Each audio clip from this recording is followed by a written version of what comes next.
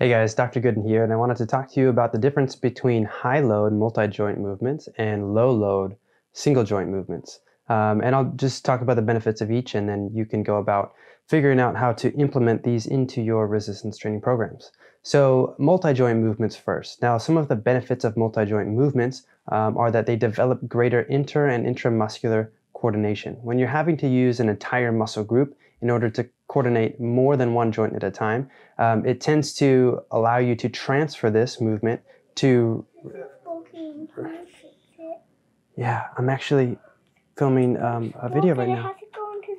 Okay, when I come upstairs, I'll finish it. Okay, can you go upstairs and tell mommy that this is a microphone? Can you not touch it, please? Look, you're on the video now. Say hi. Hi. So let's say that you're doing a back squat.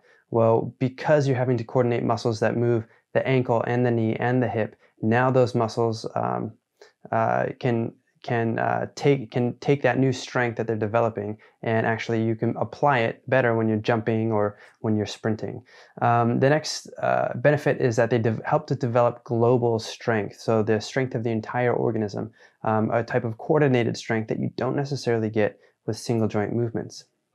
It also, multi-joint movements ensure symmetry and balance. It doesn't mean you'll be perfectly symmetrical right to left or even front to back, but at least if you're using all of the muscles in a certain muscle group, you tend to have less of a chance of developing an overactivity or a dominance of a certain muscle group. For instance, let's say you spend a lot of time doing a single joint bicep curl. Well, perhaps your biceps now start to take over in any type of a pulling or rowing movement that you do, leading to a further underactivation of your back musculature. And now every time you go to pull something, like pull a door, or maybe you're in the weight room and you're doing rows, you tend to just want to use your bicep because you're used to training that and you have that good mind-muscle connection, right? But if we actually maybe take out some of the bicep curls and do more rows and chin-ups and pull-ups, now we can coordinate our shoulder girdle stabilizing muscles and our lats with our biceps and have that good synchronous pulling movement pattern. And these multi-joint movements are usually better suited to medium to low repetition ranges. And this is because we can use a higher load with these lifts, right? So you can bench press quite a bit more weight than you can do on a tricep extension. And it's due to a lot of reasons, partially because a bench press is a closed chain movement, also because now we have the pecs and the triceps and the anterior delts involved in that movement. You can brace your entire body and stabilize as you're pushing the bar away from you, and you can get greater nervous system activation in it. So we can use those heavier loads to cause high mechanical tension, right? We want to raise mechanical tension in order to stimulate growth and strengthen the muscle. And we tend to not want to do that for super duper high reps, very close to failure. So, sets from anywhere, from 1 to 2, training for maximum strength, or even up to 5 for basic strength, and then even up to 10 and 12 might be kind of the upper limit if you're training for strength endurance or hypertrophy. Occasionally you can go over that, but usually you want to stick to sets up to 12. Now, single joint movements, these are great for isolating specific areas or lagging body parts. So let's say you have maybe you're quad dominant, right? Like we looked at previously in the semester, we have an athlete who's quad dominant. They have underactive or possibly underdeveloped hamstring musculature. Maybe we want to target those hamstrings.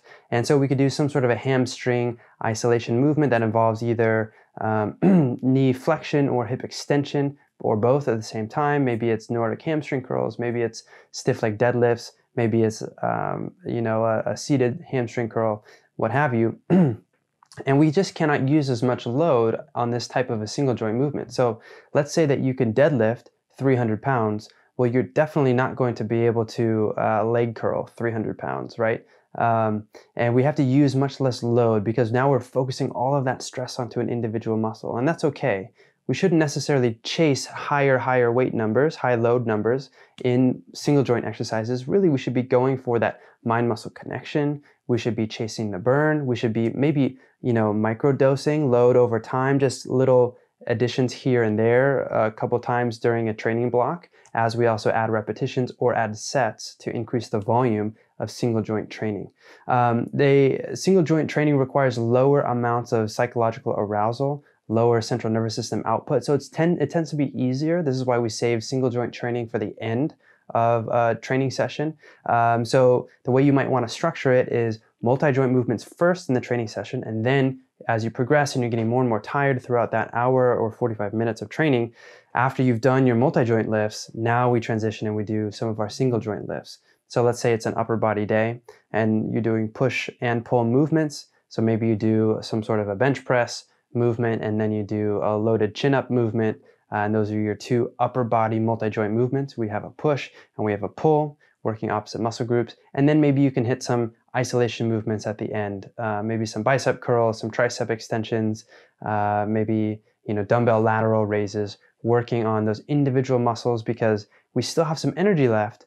Maybe we can't get as much out of the bench press and the chin-ups anymore because we've done those big movement patterns and we're too tired to continue to really push those movements, but we still have enough energy left for our training session to hit those smaller movements, and we can train a little bit closer to failure because these isolation movements tend to be less inherently dangerous. We don't have a big bar on our back. We're not using multiple joints and having to coordinate them. In worst case, you just drop the dumbbell or you stop the set, and they tend to be not very dangerous at all. Now, that said, we want to use lower loads here because of that direct stress on the muscle. If you're chasing a PR and you're 1 RM bicep curl, that's a good way to get some sort of a tendon injury or a connective tissue injury. So we tend to want to do these for slightly higher reps, sets of 8 to 10 or above, up to maybe 20 or more, and you can tend to train these a little closer to failure, maybe 1 rep from failure, or even all the way to failure in certain circumstances. A note on tension before I go. So mechanical tension is important for muscle growth, and so we want to think about how can we train these muscles through their full range of motion. Maybe in a multi-joint movement, we don't get our muscles quite to the full range of motion. Okay, so maybe you're doing a reverse lunge specifically to target the glutes. Well, the glute max might not go through its full range of motion. It might not be fully stretched to the bottom of your reverse lunge because your hip flexion angle is only at 90 degrees or so. So instead, we might want to switch, right? So maybe we do our reverse lunge, and then now we switch to some sort of glute isolation movement or a couple glute isolation movements, maybe a single leg hip thrust or something, where we can get a greater hip flexion angle at the bottom of the movement. And then really lock it out of the top and squeeze those glutes and get higher reps as well. Or what you can do is change your reverse lunge. So now instead of being upright in your lunge, keeping your torso upright, maybe you're leaning forward slightly so that at the bottom position of that lift, your glutes have greater mechanical tension, and now you're training them through a more full range of motion. You can make these small tweaks to your exercises either in the multi-joint movements or sometimes in single joint movements as well. But it's all about trying to train the muscle through the full range of motion and picking the correct exercise and then altering technique slightly in order to find it, depending on what muscle group you're trying to emphasize. All right, guys, that's all for now. Those are some tips for this week's assignment, and I'm looking forward to seeing your videos.